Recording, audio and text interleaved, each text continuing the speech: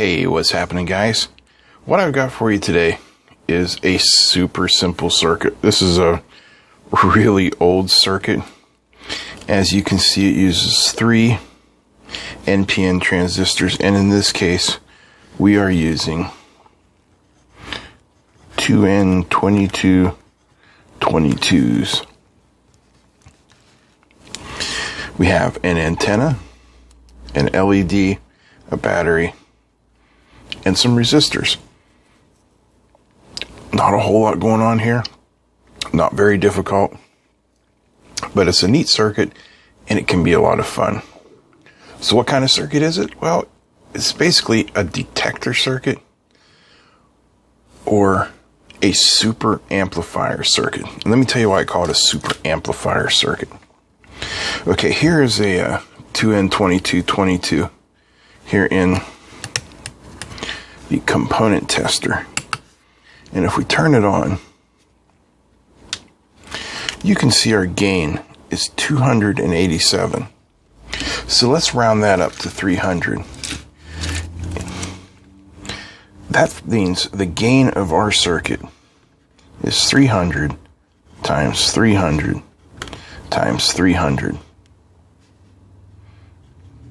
That is 27 million times. That is an incredible amount of gain. So what happens is the antenna is going to pick up a charge. It could be mains hum. It could be static electricity. It could be capacitance from your hand. Anything. It is going to take that signal that it picks up into the base of the first transistor, which will turn it on. That will be amplified by the second transistor, amplified by the third transistor, and it will cause an analog output of this LED here. So as the LED is not just going to be on or off, it's going to be a linear value. It's going to ramp up and it's going to ramp down depending on what it's detecting. So here's the circuit. I've done it up. It is, again, super simple. Let's roll on in here and have a look at it.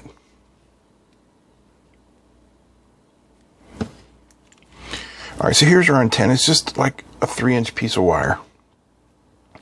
Here's our first transistor. And the antenna goes to the base. There is a 1 mega ohm resistor going into the collector.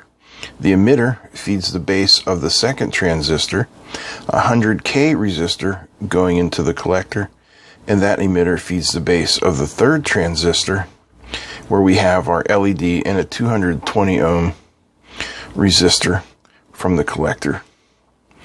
And the emitter of that third transistor goes to ground.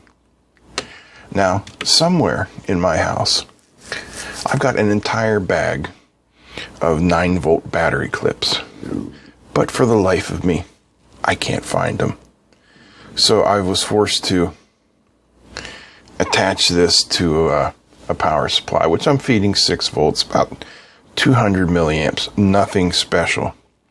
And if I bring my hand in here, you can see it detects the presence of my hand. I mean, if I bring a screwdriver in, this is a rubber handle. I'm 100% insulated from it. But it detects the presence because of a static charge on the surface. Here's my wooden stick I often use. See? No effect from the wooden stick. But here is that little transformer I wound the other day. Did I get anything off of it?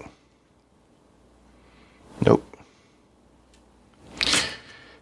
Take this around your house, but please do not touch this piece of metal to any mains or line electricity. Please don't do that. But take it around your house and bring it near different things and just see what holds a charge, because you would be surprised at where you'll find a static electricity charge. Now, one final thing before we go. This simple little circuit is also known as the ghost detector. And you'll find a lot of the paranormal hobbyists who use a variation of this circuit to hunt for ghosts.